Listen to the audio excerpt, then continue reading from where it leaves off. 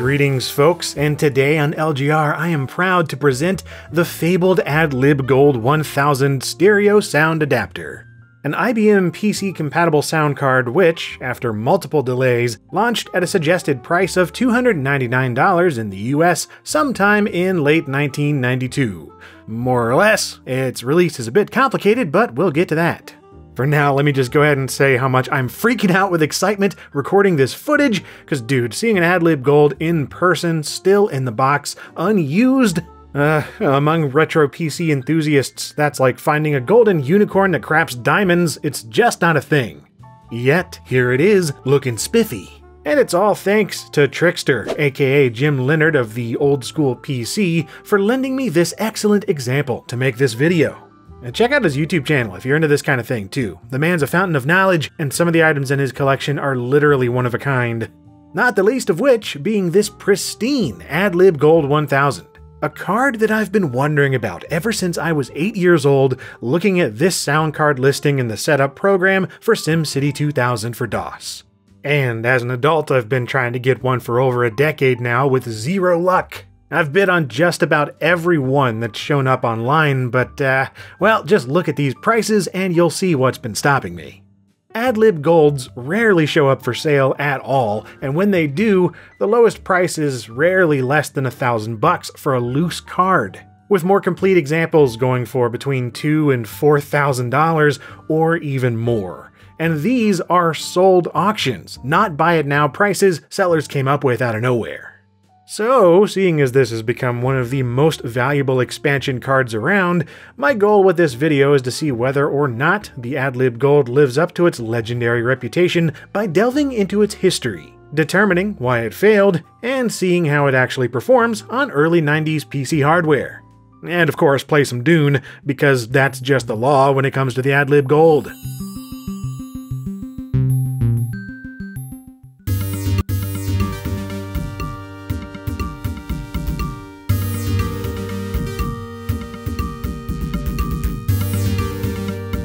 And man, does this thing sound nice. But so did plenty of other sound cards in 1992. Most of those can still be had for a fraction of the price of an AdLib Gold.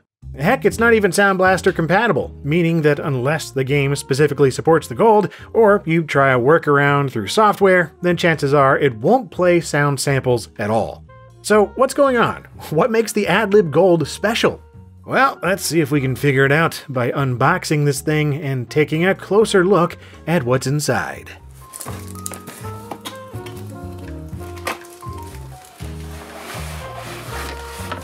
So, first up inside this edition of the Gold, we've got an assortment of paperwork, including a license agreement, a note on experimental Sound Blaster compatibility through the use of a TSR, and a folded sheet going over the details of the included Windows 3.1 drivers and software, which is stored on these 3.5-inch diskettes containing all the programs for DOS and Windows.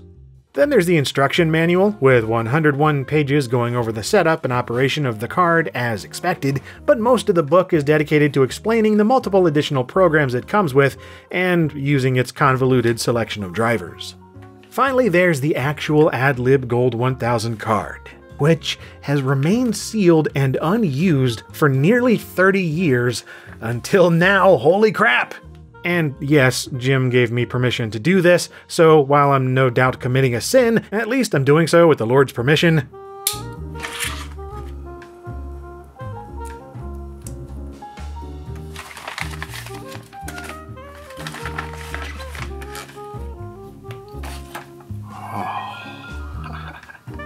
Yeah, that right there is as fresh an AdLib Gold as you'll ever see. The last time this was touched by human hands, the first Mortal Kombat had just hit the arcades, End of the Road by Boyz II Men topped the Billboard Hot 100, and Disney's Aladdin was about to release in movie theaters. And I wish I could let y'all take a whiff. It smells fantastic. Smells like a pallet of electronics filled with broken dreams. The last thing in here is a CD audio cable, a bit of a weird one, with the typical MPC connector on one end, but connecting to the card using the kind of 4-pin Molex connector that 3.5-inch floppy drives use for power. And yeah, that right there is the complete boxed contents of an AdLib Gold 1000 from late 1992. Beautiful, just beautiful. As is the card itself, with its hundreds of little components and fascinating chips tidily laid out in a grid on that golden brown PCB. It even sparkles somewhat, adding to the golden nature of the gold. There are also these intriguing headers that allowed for multiple add-ons and upgrades, with these two accepting the so-called surround sound module, a daughter board sold separately for $89. Really, it seems to be more of a two-channel DSP, adding reverb, chorus, and delay, and applied a kind of virtual surround effect in stereo. Unfortunately, I don't have one to show, as they're even more rare than the AdLib Gold is. There was also a prototype clone made by a user on Vogons, but it seems that up to this point, it's never been publicly made available. Then there's this header to the left of that, which added the SCSI module, sometimes called the CD-ROM option. I haven't found any photos of it, and I'm not even sure it was ever released. Same with this connector here, which would have taken the PC telephone module. Again, can't find any pics, and I don't think it ever made it to production, despite being touted in AdLib's marketing. It's also completely left out of this later edition of the manual, saying the connector is not currently used, along with the 2-pin header beside that which was meant to connect your motherboard's PC speaker output. You'll also note the 1991 copyright printed on here, implying that it was released that year, but nope! Taking a look at the components reveals date codes of 1992, with most being mid-September, and the earliest reports of sales I've found dating to that October. A 1991 launch might have been the original plan at Quebec-based AdLib Incorporated, but there ended up being a real struggle around getting the AdLib Gold on store shelves. Yeah, it's a bit of a thing, so before we install the card into a PC, let's get comfy, grab a tasty beverage, and dive into the story behind this old beast and how it almost didn't get released at all. Our story begins with how the AdLib Gold came to exist in the first place, which goes back to 1987 and its predecessor, the AdLib Music Synthesizer, a card which really kicked off the whole PC sound card space. There were sound options before it, of course, but healthy support from software developers meant the AdLib soon became the de facto standard, a gold standard, if you will. It made your games go from sounding like this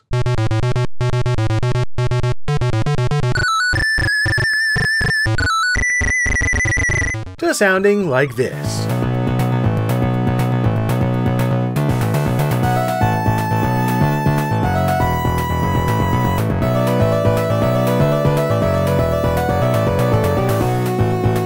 Fantastic stuff in the late 1980s, but it used off-the-shelf parts and pre-built Yamaha chips, so it was easy to clone and improve upon. And companies like Creative Labs jumped on it with cards like the Sound Blaster in 1989. It was competitively priced and packed the same YM3812 OPL2 synth as the AdLib, providing perfect AdLib compatibility. Its other killer features were a DSP providing 8-bit PCM sample playback in mono, along with recording inputs, and a 15-pin joystick port doubling as a MIDI interface, freeing up several expansion slots, making the poor little AdLib immediately obsolete. And AdLib wasn't having it. Work began in 1990 on what would become the AdLib Gold, with news of the follow-up breaking at the Spring Comdex show in May of 1991. It was out for Sound Blaster Blood with Yamaha's new YMF262 OPL3 synth, 44.1 kHz PCM sampling in stereo, a joystick and MIDI interface, and compliance with the new multimedia PC standard. And also at Comdex that spring, the Creative Labs Sound Blaster Pro, with MPC standard compliance, 22 kHz mono PCM sound, and dual Yamaha OPL2 chips instead of an OPL3. AdLib clearly had better specs with the Gold, so that's that. AdLib wins, right? Not quite! Thing is, while AdLib had sold nearly 100,000 cards, Creative Labs were already counting their customers in the millions. They also had the marketing, the distribution, and rapidly increasing software support, and they weren't afraid to throw their weight around with suppliers. Suppliers like Yamaha. So when AdLib showed up with fancy OPL3 chips, all Creative had to do was be like, hey, let me in on that. And thus, we got the Sound Blaster Pro 2 just a handful of months after the Pro 1. packing the same OPL3 chip as the upcoming AdLib Gold. But AdLib still had the upper hand on sound quality, with 44 kHz stereo output, filters for double over and undersampling, and a 12-bit DAC accepting 8, 12, and 16-bit PCM samples. Great stuff, but a lot of it relied on Yamaha's new chips that weren't yet finalized. Then came AdLib's money problems. Developing a cutting-edge sound card wasn't cheap, with research and development costs reportedly going over budget fast, and AdLib relied on both venture capital funding as well as loans from the Canadian government to keep the company afloat. But they'd be able to pay it all back once the Gold came out, right? Well, problem was that Yamaha supposedly told AdLib the new chips were buggy and needed more testing before production, though depending on who you ask, that may not be the full story. Rich Heimlich, author of Sound Blaster, the official book, has alleged that it was Creative Labs who pressured Yamaha into delaying the chips. And it only had to be long enough to finish the Sound Blaster 16 and beat the AdLib Gold to the market. What poor AdLib doesn't understand, not being a technology company, they're buying, as I mentioned, off-the-shelf parts from Yamaha. They had this chip known as the MMA chip. It was a critical chip for the production of this card. Yamaha continued to have problems bringing it to market to get it to pass testing. And I thought this was all just good luck for Creative. Then I had a call one day with Sim, and he made it clear that this chip will pass when I say it passes. And I had to sit back for a moment and go, whoa, that's heavy. This guy is controlling AdLib's fate. So, month after month, Yamaha reportedly told AdLib that the chips were flawed and delayed. Launch dates went from fall of '91 to winter, then to March of 1992, then April, understandably frustrating potential customers who wondered if the Gold would end up being vaporware. Finally, it all came to a head on May 1st, 1992, after their government loan fell apart and VC funding was pulled, leading to AdLib Incorporated declaring bankruptcy and immediately shutting down. Apparently without warning, with employees going into work normally that morning and being escorted outside unemployed by the afternoon. And guess what launched a month later? The Creative Sound Blaster 16, complete with all the bug-free Yamaha chips they needed. As for the AdLib Gold, obviously it came out eventually, but the company shut down before they could sell them, with the only cards up to then being prototypes and pre-release review units. From what I gather though, a number of retail units were manufactured before they shut down, but they were left hanging out in a warehouse somewhere after the bankruptcy. There was talk of Creative Labs maybe swooping in to claim the spoils of war and buy up what was left of AdLib, but that never happened. Instead, AdLib Inc. was sold to a German holdings company, Bin & Auster GmbH, over the summer of 1992. The few manufactured Gold cards were sent to distributors as is, followed by the company being renamed to AdLib Multimedia, and a second run of AdLib Gold 1000s were packaged up and sold with the new branding. Like the Gold we have here, which has the post-bankruptcy AdLib Multimedia name on the box and documentation. But even after years of waiting for a new AdLib card, the Gold simply didn't sell. By then the Sound Blaster 16 was out, and the Pro Audio Spectrum 16, the Logitech Soundman, the Turtle Beach Multisound, and so on. If the Gold 1000 had actually released in 1991, or even the beginning of '92, it could have claimed a decent slice of the pie. But by late '92, early '93, the Gold 1000 had arrived too late to its own party, and without real Sound Blaster compatibility, it was dead in the water. Computer Gaming World magazine straight up asked, why bother with the AdLib Gold at all? They couldn't think of a reason to get one considering the competition. The Sound Blaster 16 was $50 cheaper than the Gold, and the Pro was $100 less, both of which had better game support than the Gold. So yeah, that $300 sticker price didn't last long. The cards were selling for less than $100 by January of 1994, and by March, some people were reporting clearance prices as low as $20. Ouch! No surprise then that support didn't last long for the Gold, and the company was sold yet again to Softworld in Taiwan. And they used the AdLib name for a while to sell their own cards and peripherals, including sound cards of course. but also some VGA graphics cards, and even dial-up modems with AdLib branding before fading into obscurity. And the planned AdLib Gold 2000 and Gold MC 2000 microchannel cards never got released from what I can tell, despite several articles and ads mentioning them back then. The Gold 2000 was supposed to have SCSI on board with an interface built into the card, according to the original manual, but all mention of this was removed later on, with only the SCSI module headers remaining. But enough about AdLib's untimely demise. Instead, I'd rather celebrate their final achievement by soaking in the Gold 1000 experience. So let's jump into that by yanking out the Sound Blaster Pro 2.0 from the LGR Woodgrain PC and slot the gold card down in its place, pretending, if only for a moment, that it's 1992 again and we're installing a new sound card for the first time. And we kind of are, since this particular card has never been installed in anything, much less powered on since testing at the factory decades ago. Right, so I've already removed the old startup file settings, making our first order of business to install the AdLib software from our trio of floppies. Yeah, I know there are 4 of them, but the blue one seems to be redundant since everything's already on the first 3. After it's finished, you get this amusingly worded message claiming that the AdLib Gold is a sophisticated product and uses a lot of system resources. Yeah, that's one way to put it. Y'all keep this message in mind. Thankfully, no software's loaded on startup, just a couple lines added to AutoExec that sets the install directory and the I/O address jumpered on the card. All the IRQ and DMA settings are conveniently controlled through software, something we can test in the AdLib Gold test program. This lets you select up to 10 tests to test out testingly one test after another, including some for the optional modules and 15-pin MIDI adapter. Get ready for sound so rich, it has to be called gold. Aha, rich sound gold, nee. Anyway, hey, it works. That's a relief. So, let's try out the bundled software, beginning with the mixer panel. A TSR you can load up to adjust the card's volume settings and playback options.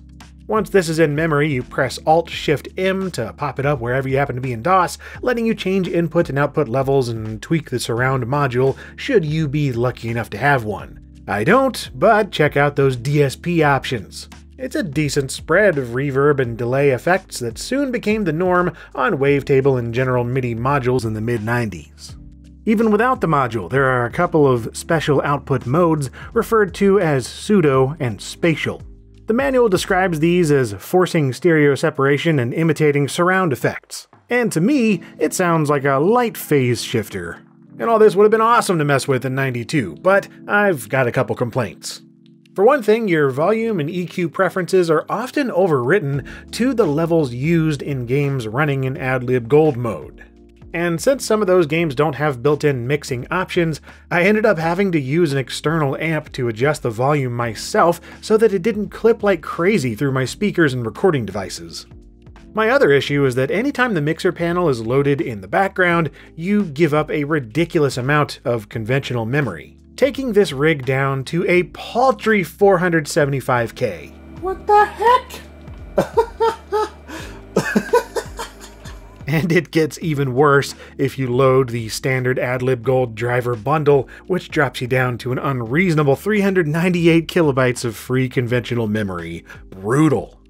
Fortunately, these drivers aren't required for gaming, but still, that setup warning about memory wasn't kidding around. Sophisticated product. Yeah, that's one way to say your drivers are bloated beyond belief. Well, at least with the drivers loaded, we can enjoy Jukebox Gold, the successor to AdLib's classic jukebox, even if it's really underwhelming to look at, designed more like a file manager than a music player. The old CGA jukebox was way better than this. What happened? I guess they were a little preoccupied getting shafted by creative and juggling multi-million-dollar loans, but still, my disappointment is palpable. At least, the demo songs are absolute bangers.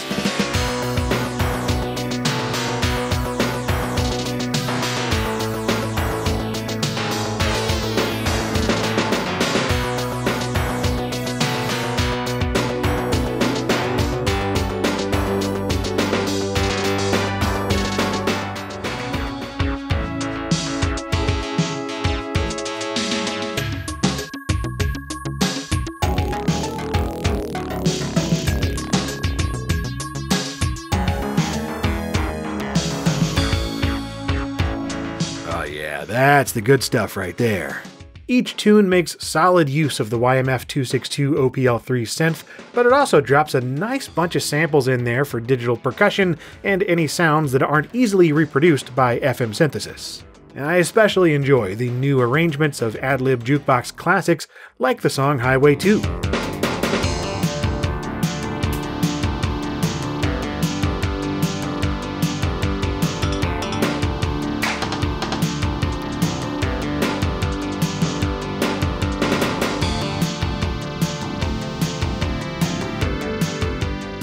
Before we get to Windows 3.1 and DOS games, I just want to briefly mention the two, I guess you can call them practical programs included.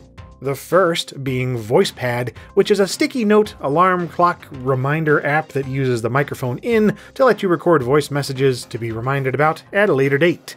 Greetings, this is an AdLib Gold, and Creative Labs can suck it. Greetings, this is an AdLib Gold, and Creative Labs can suck it. Daily alarm. The other bundled thing is the Soundtrack Synchronization Editor, which lets you combine jukebox songs, PCM sound samples, and image files together to create audiovisual presentations. So yeah, a slideshow with music and sound.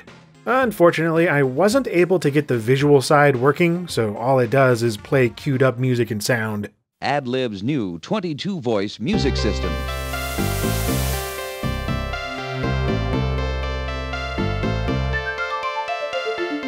Now, as for the Windows 3.1 side of things, the Gold only came with a handful of drivers and setup files, which sets things up to work largely the same as any other MPC-compatible sound card with an FM synth and PCM sound in Windows.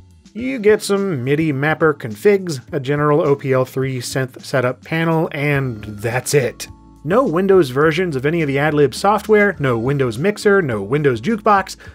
Under Windows, the Gold becomes a no-frills generic Yamaha-based sound card.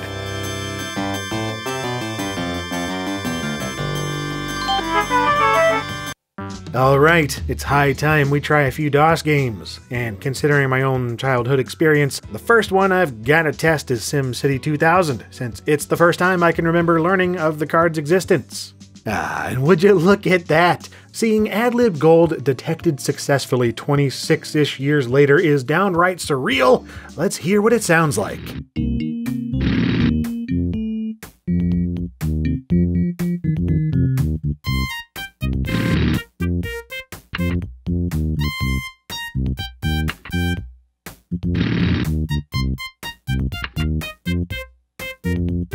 Well, it sounds pretty much the same as my Sound Blaster Pro 2 did in here, for the most part. They're both using the same exact OPL3 FM synth for music, so it's not shocking that's nearly indistinguishable. Where it does differ is with some of the sound effects, and not in a good way. On the Gold, they play back at entirely the wrong speed.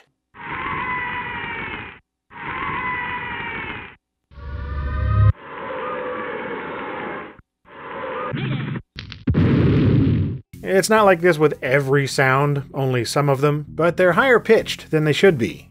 From what I gather, it's because the Gold only plays sound samples at a few preset frequencies, and any sounds recorded at rates in between those end up playing at the wrong speed, so that sucks.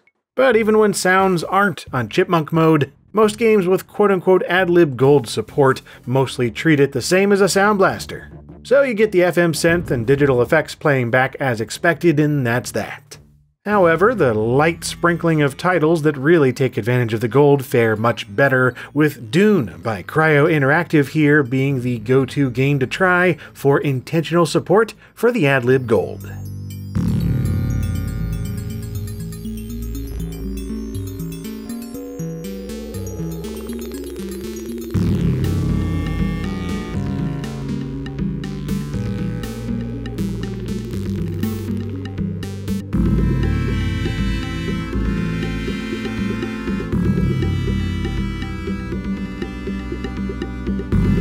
Yeah, when music is written with the Gold's capabilities in mind, it sounds lovely, even without any effects supplied by the optional surround module.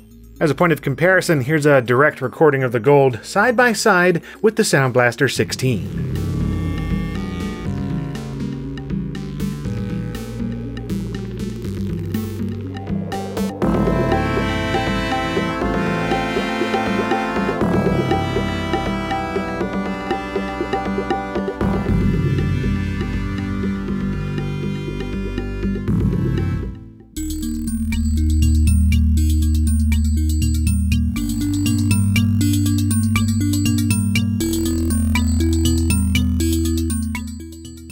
Now, this is only one comparison, of course, but to my eardrums, the AdLib Gold sounds warmer and more complete, with bass and mid-tones that are ample without muddying up the composition, and notably wider stereo separation, especially with headphones.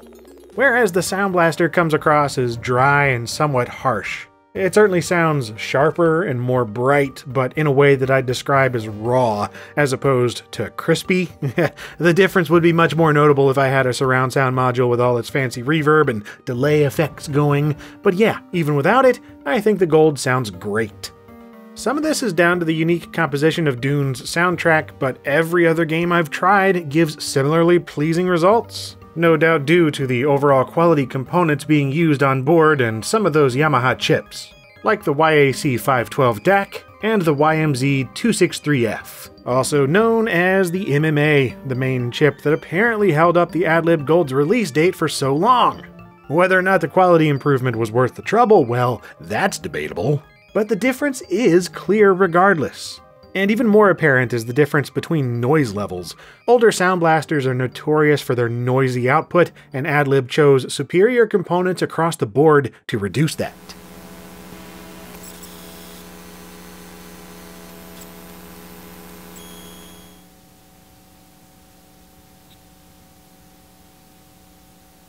Back to the games though, because while Dune understandably takes the spotlight, another nice example of the Gold standard in action is Cryo's KGB.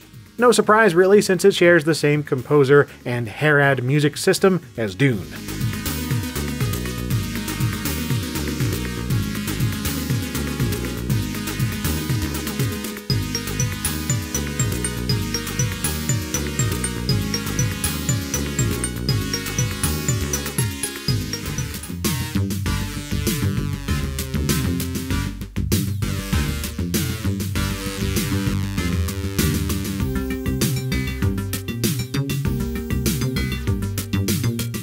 Dang, that sounds good, but unfortunately Cryo Interactive was one of the few companies to fully follow through on supporting the Gold, despite AdLib's hope that most would hop onto their alternative to the Sound Blaster standard, the so-called Gold standard. Instead, most games simply treat the Gold like a generic Sound Blaster clone.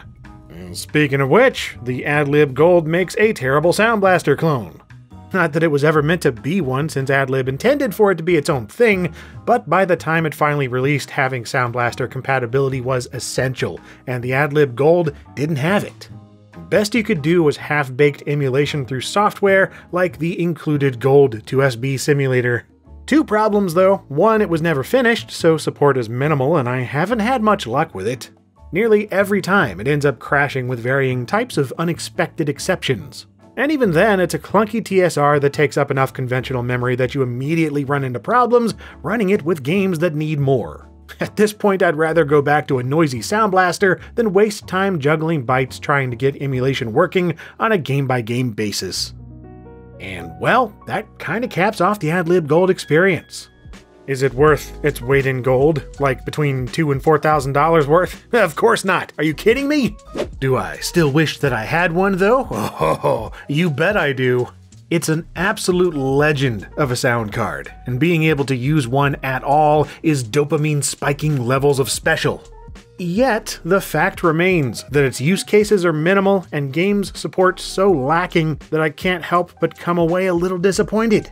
It's very much one of those don't meet your heroes situations, especially without the surround module installed. It's got some fantastic filtering and low noise output, which is awesome, but there are only a few titles that play to its strengths, and everything else either treats it as an off-brand Sound Blaster or doesn't work at all. So why does it end up selling for so much cash? Well, in my view, it's a combination of scarcity, reputation, and timing. There were very few of them manufactured, even fewer that still survive, and even less than that which still have the box or the surround sound module. Rarity alone doesn't equal value though, so I think the rest comes down to its legendary rep among a certain subset of PC hardware enthusiasts. Basically, doofuses like me who remember seeing it mentioned back in the day learned about its history in the fight with Creative Labs, and have repeatedly heard of its reputation as one of the best sounding OPL3 cards ever made. And honestly, there's just the fact that prices on computer hardware around 25 to 35 years old is inflated in general. Even generic 486 clone PCs are going for between $300 and $500 for Pete's sake.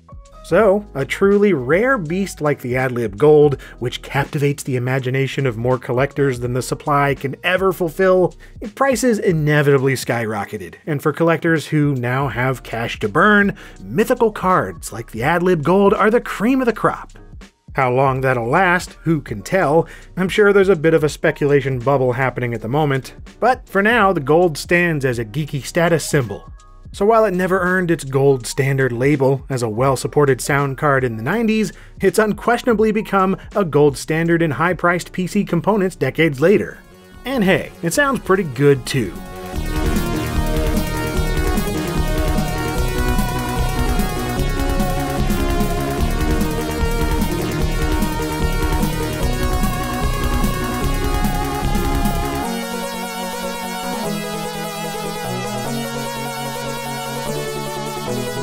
And if you liked this episode on the AdLib Gold, check out some of my other sound card videos, PC hardware retrospectives, and other tech stuff covered each week here on LGR. And as always, thank you for watching.